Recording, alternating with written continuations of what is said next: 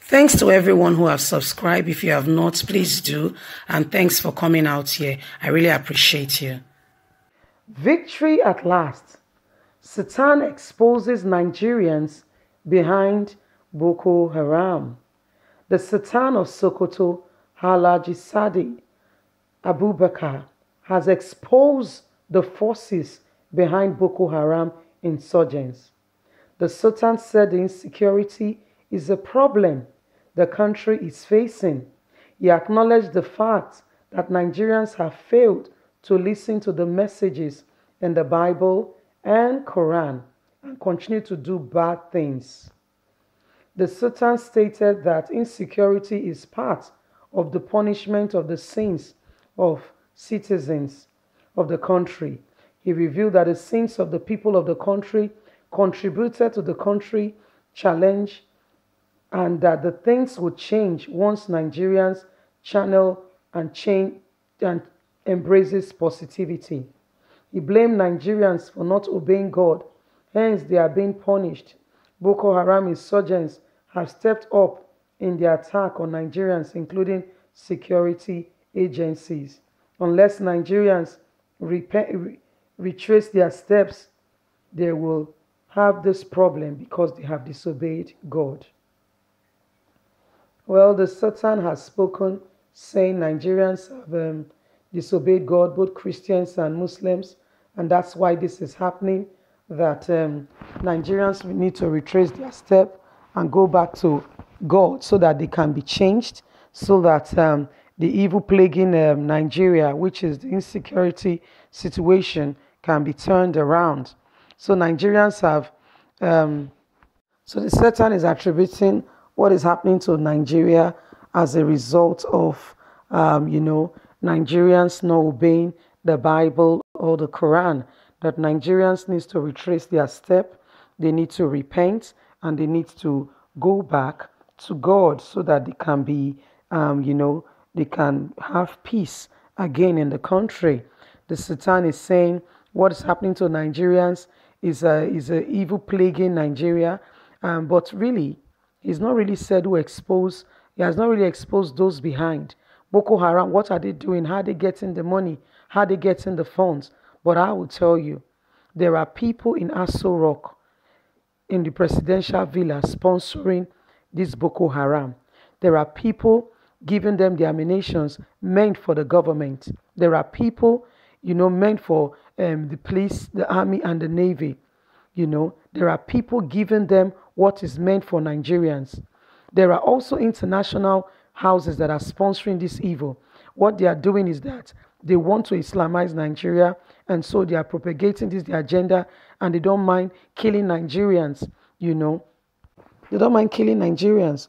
Look at what Boko Haram are doing all over the nations of the world. Yet, your Senate sat down and want to pass a bill. Kill, repent, and be free. Can you imagine? Can you just imagine that by your Senate sitting down to say kill, repent, and be free? Can you imagine what Nigerians, that's to tell you, those are the people sponsoring the Boko Haram. These are the people sponsoring Boko Haram in Nigeria. They are the ones sponsoring this evil. They boldly come out. It's only in Nigeria that they cannot be probed, and investigated. And the truth of this matter, we get to the bottom of what they are really doing in this country. We need to rise up, we need to wake up, and we need to speak against this evil that is prevailing in our nation. We need to speak up against it. Those that are perpetrating this act, those of you in government from the south, from the south, from the southeast, other than the north, can't you gather evidence and prove to the international world that this is what is going on in Nigeria so that the government can be brought to justice? But you will just stay there, collect money, collect allowances, they buy you new cars, and you all keep quiet. Look at what is happening in Delta, Edo, Ekiti. They were exposed, they were caught. What happened in Ekiti? They were caught. But this is what is happening really and truly in and around Nigeria, where evil is prevailing. It's like it's a fun-filled day. They are having a good time. But we need to wake up. We need to speak against this evil. You and I need to speak against this evil. You and I need to rise up and not allow evil to prevail. You and I need to declare and say to Nigerians, enough is enough. We need to speak up and say enough is enough. We need to alert the international community of what they are doing to us in Nigeria. We can't keep quiet and allow evil to continue in this country. Do you know people that are dying daily? Do you know people in the north alone? Do you know how many children are out of school? Do you know how many women have become widows? Do you know how many men have become widowers? Do you know how many children have no one to look after them? Because we all keep quiet and nobody speaks and really say the truth of what is happening. But you and I need to rise up. You and I need to speak up against this evil. You and I need to allow the government not to override us. We need to let them know that we know what's happening. One of the ways you can do this is by liking, sharing, subscribing. When you do this, you allow the news to travel. The international world, they check online. They have monitors. They have, robots that watches and pick up keywords to examine what is going on in each country, and they're able to detect and able to pick what is going on. Look at Ekiti State. The people noticed that there were some strange faces entering the town. 10 of them. They entered the town. They came with their weapons. They entered into Ekiti State, intending to kill the people of Ekiti.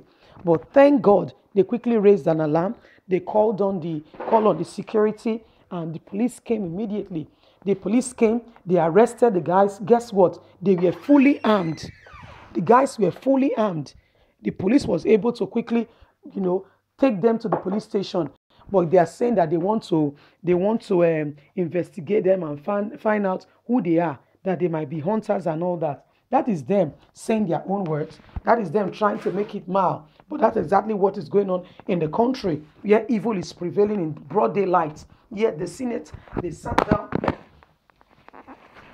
The Senate sat down, and all they sat down to discuss was how to say to Boko Haram, kill, repent, and be free. They want to pass out a law that exonerates Boko Haram, that allows them to carry out their evil with nobody questioning them. So when they come out and they say, I'm no longer at Boko Haram, they say they have been freed, and the government will give them job, they will enable them, enhance them to carry out their evil. This is what is happening in Nigeria, broad daylight.